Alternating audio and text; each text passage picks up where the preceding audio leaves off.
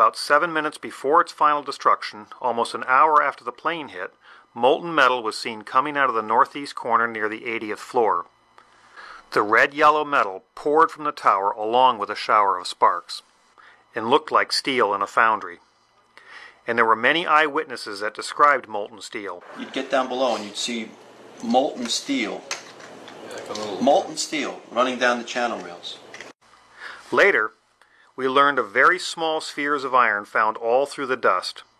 That iron must have been molten, allowing surface tension to pull it into those spheres. NASA took photos indicating very high temperatures days after the event, and Firewise professors were perplexed by melting of steel beams.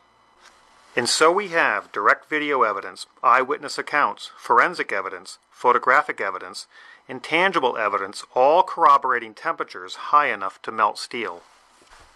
The media told us the intense fire, more than the impact, caused the towers to collapse. It melted the structural steel. But there's a problem. Office and open-air jet fuel fires cannot melt steel. The National Institute of Standards and Technology said that the maximum air temperatures was about 1800 degrees or 1000 degrees colder than what's needed to melt steel. So what can melt steel and explain all the evidence?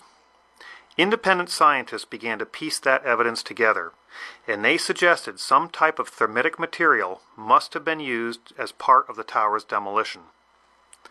Thermite is a mix of iron oxide and aluminum, and thermate is a mix of thermite, barium nitrate, and sulfur. But NIST ignored much of the evidence of molten iron or steel. They provided their own theory for that yellow metal pouring from the tower.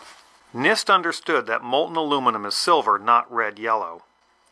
So NIST developed a theory to explain the color issue, stating, the molten metal was very likely mixed with large amount of hot, partially burned solid organic materials, such as furniture, carpet, partitions, and computers, which can display an orange glow much like the logs burning in a fireplace. But there's a problem. Office materials like furniture, carpet, partitions, and computers are less dense and won't mix.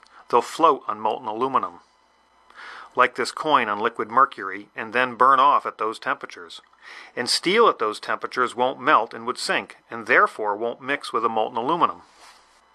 NIST never conducted any experiments to confirm their theory, but others did. Dr. Stephen Jones proved the NIST molten aluminum and furniture mix theory wrong. Then an independent peer-reviewed report was published which found explosive red-gray chips all through the dust and positively identified as nanothermite or superthermite.